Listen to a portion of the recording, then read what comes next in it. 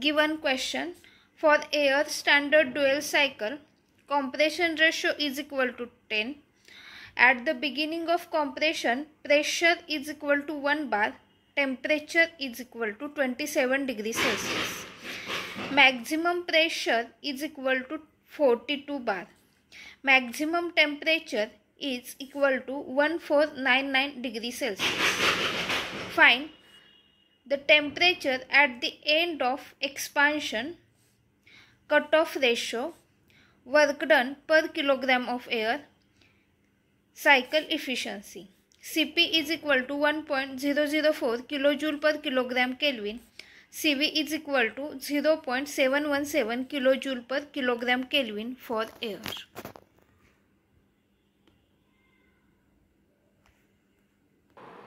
Let us understand given data with the help of pressure volume diagram of the dual cycle. Compression ratio is given. So this compression ratio is due to the process 1 to 2 where the isentropic compression is taking place, and this ratio is known as V1 by V2. So its notation is R and compression ratio R is equal to 10.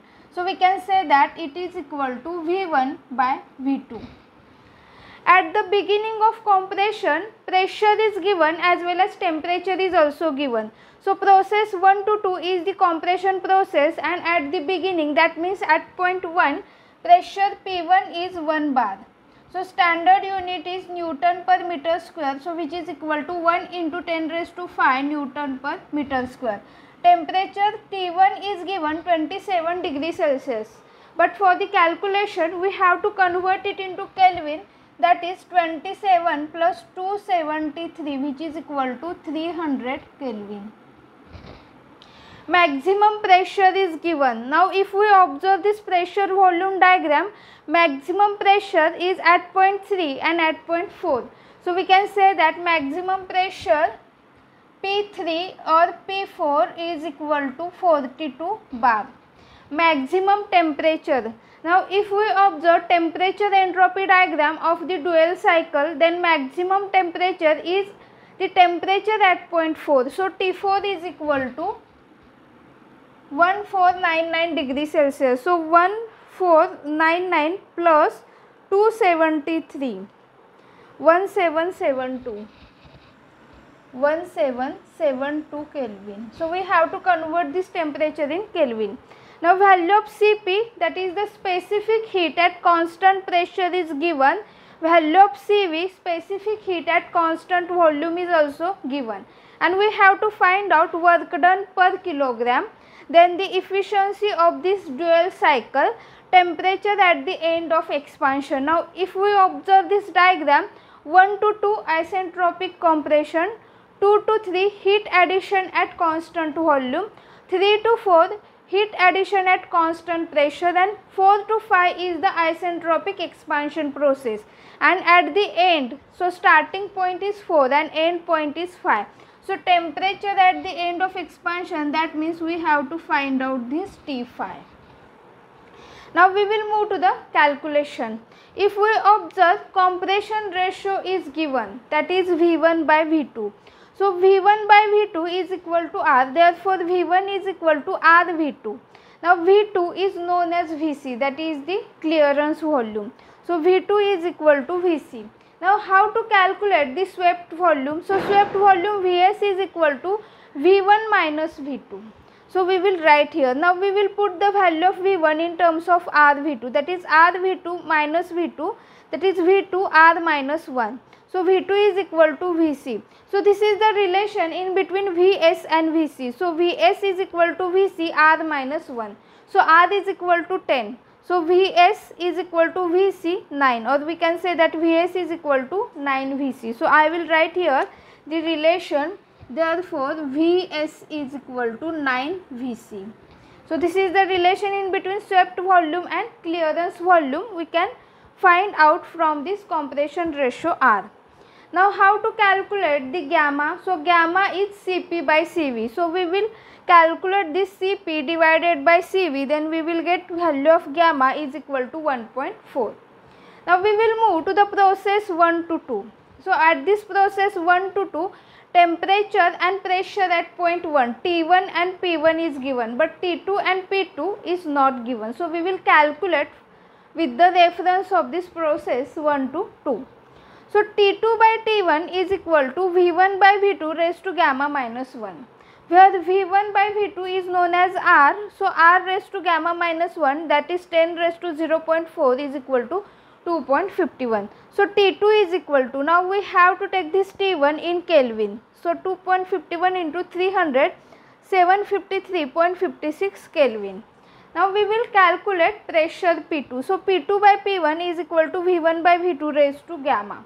So why to take V1 by V2? Because we know the ratio V1 by V2 as R. So R raised to gamma is 25.1. So P2 is equal to, now for the calculation we have to take P1 in Newton per meter square. So it is 25 into 10 raised to 5 Newton per meter square. Now we will move to the process 2 to 3. So if we observe, this is the heat addition at constant volume. T3 by T2 is equal to P3 by P2. So this is the relation in between temperature and pressure. Now we know the value of P3 as well as value of P2, because P3 is mentioned in the question, that is the maximum pressure, which is 42 bar. So P2 we will also take in the bar, that is 25.12, that we have calculated, so which is equal to 1.67. Now T2 we have calculated and we have to consider this value in Kelvin. So T3 is equal to 1.67 into T2, which is equal to 1258.5 Kelvin. So this is the temperature at point 3. Now we will find out the cut-off ratio. So cut-off ratio is equal to T4 by T3, and which is also equal to V4 by V3. So I will write here cut-off ratio RC is equal to V4 by V3. So we can take here V4 by V3 or ratio of T4 by T3. Now T4 by T3, because T4 is known and T3 we have calculated. So from this we can calculate cut-off ratio is 1.4. So it is also equal to V4 by V3. Now we will move to the process 4 to 5. Now question is, we have to find out the temperature at the end of expansion, that is at the point 5. Now we have the ratio T4 by T5 is equal to, so what is the relation in between temperature and volume?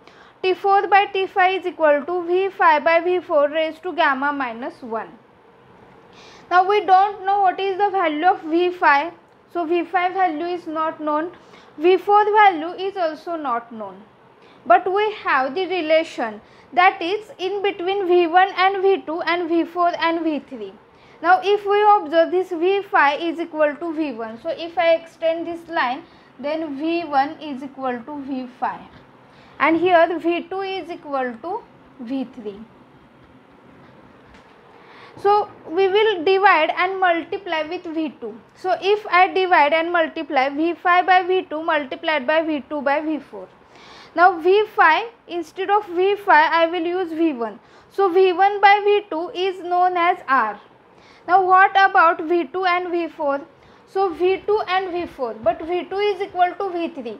So if I take instead of V2 V3, V3 by V4, then here is the ratio in between V4 and V3, that is known as RC. So I will take V3 by V4. So if we observe V1 by V2 and here is V4 by V3. So if I transfer this term in the denominator, then it will become V4 by V3 is equal to RC. So how we can write? R divided by RC raised to gamma minus 1. So it is 0.4 and R is 10 and RC is 1.4. So which is equal to 2.19. Now we will say that T4 by T5 is equal to 2.19. So T5 is equal to T4 divided by 2.19. So T4, that is the maximum temperature, is given. We have to take in Kelvin 1772 divided by 2.19. So T5 is equal to 809.1 Kelvin. We will calculate heat supplied per kilogram. If we observe this diagram, heat is added or supplied during the process 2 to 3 and 3 to 4. So 2 to 3 is with constant volume process. So how to find out this? So we have to take the specific heat at constant volume Cv multiplied by the temperature difference. So temperature difference is T3 minus T2. So Cv T3 minus T2 plus. Now next process is 3 to 4, which is at constant pressure. So Cp multiplied by temperature difference T4 minus T3. So with the help of diagram we will write this formula. Now we will put the value. So value of Cv is mentioned, T3 and T2 we have to write, T4 and T3 we have to write in the bracket. So we have to first solve this bracket and then we have to multiply with Cv. For the next term we have to solve this bracket and we have to multiply with Cp, and then we have to add these two terms. So first term, this is the first term. So for the first term the answer is 362 and for the second term answer is 515.5. So heat supplied per kilogram is 877.5 kilojoule. Now heat rejected per kilogram. So heat is rejected during the process 5 to 1. So this is the process at constant volume. So we have to take Cv multiplied by the temperature difference T5 minus T1. So we have to consider this. So when we calculate we will get 365.02 kilojoule. Now how to calculate the work done per kilogram? So it is heat supplied per kilogram minus heat rejected per kilogram. So we have to subtract these two terms. So it is 512.48 kilojoule. So this is the answer. Now we will calculate the efficiency of the dual cycle. So it is work done by heat supplied or heat added. So work done is 512.48 divided by heat supplied is 877.5. So answer is 0.58, but the efficiency is always in percentage. So we will multiply with 100 and it is equal to 58%.